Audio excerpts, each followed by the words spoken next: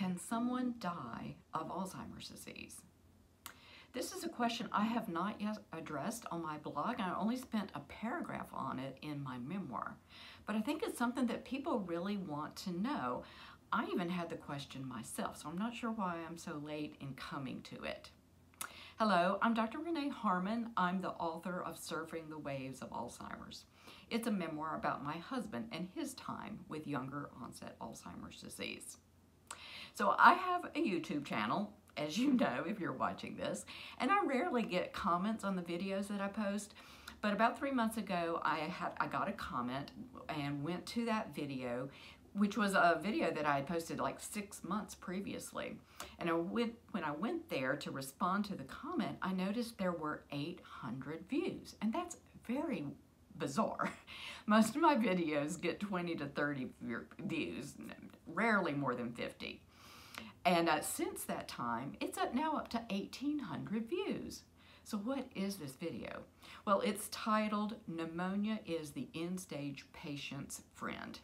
And if you want to help it go even more viral, just look for it on my channel. But I think it's because people really want to know what the end stage of Alzheimer's disease look like. In the video, I talk about hospice. So I really wanted to spend some time talking about what the end stage looks like and what is the ultimate cause of death in patients who have Alzheimer's disease. So, can a person with Alzheimer's disease die of Alzheimer's disease directly? Yes, but not usually. So, Alzheimer's disease is a universally fatal disease. It's caused by a buildup of abnormal proteins, amyloid plaques, and tau tangles that gum up the works in the brain. So brain cells are supposed to communicate back and forth, and when these abnormal proteins build up between them, they can't talk back and forth to each other. And when brain cells can't do what they're supposed to do, they die. Use it or lose it. And over time, the more brain cells die, the brain itself will shrivel and shrink because of the multiple brain cell death.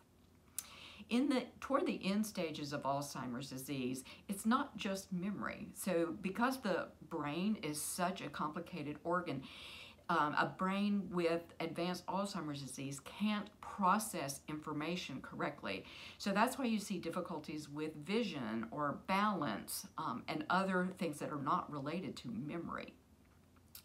In the very end, the severely affected brain cannot process information to and from the heart and the lungs. And this is what can cause a patient with Alzheimer's disease to die directly from it. Now, the literature says that a person can live with Alzheimer's disease for 20 years or more, but that's extremely rare. That would take extreme diligence on the part of caregivers and actually very good health of the affected person for that 20 years to happen. The natural progression of Alzheimer's disease is 8 to 10 years from the time of diagnosis to the time of death, not 20 years.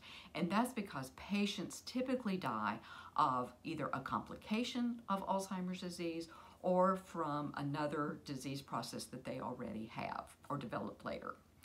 So because Alzheimer's disease necessarily affects mostly older people, they're probably going to have other chronic illnesses which can cause their demise in the end. So they might have a heart attack or have complications of diabetes or chronic heart disease, something other than the Alzheimer's disease. The most common cause of death of a complication of Alzheimer's disease is pneumonia. So this is what caused my husband Harvey to pass away.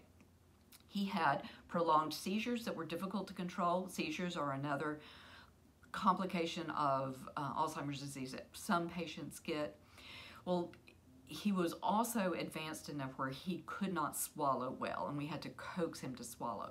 So I believe that he had a very prolonged seizure and inhaled retained food particles that were still in his mouth, inhaled them down into his lungs, and that caused aspiration pneumonia. So other infections can cause a patient with Alzheimer's disease to pass away. An undetected urinary tract infection or an infected bed sore. Being confined to the bed can also result in blood clots. Trauma from falls is another broad category of complications of Alzheimer's disease that can lead to death. So a head trauma from a fall can lead to death even if the trauma itself seems minor, because a shrunken brain, in a shrunken brain, the blood vessel between the brain and the lining of the brain is stretched very taut and can tear easily. So if there's a minor fall, those blood vessels can tear and lead to a subdural hematoma. Other injuries might come from a minor fall, such as fractures or internal injuries. And then add to that possibly malnutrition and dehydration in a patient that is having difficulty eating or drinking. That just sets up a very strong picture for a patient who is unable to survive what might be a minor setback. So I know today's video isn't answering your question directly when I say yes, but, and because Alzheimer's disease is so different from patient to patient, there's just no way that I or anybody else can tell you what to expect with your loved one. But I hope today's video gives you a kind of a broad picture of what might happen.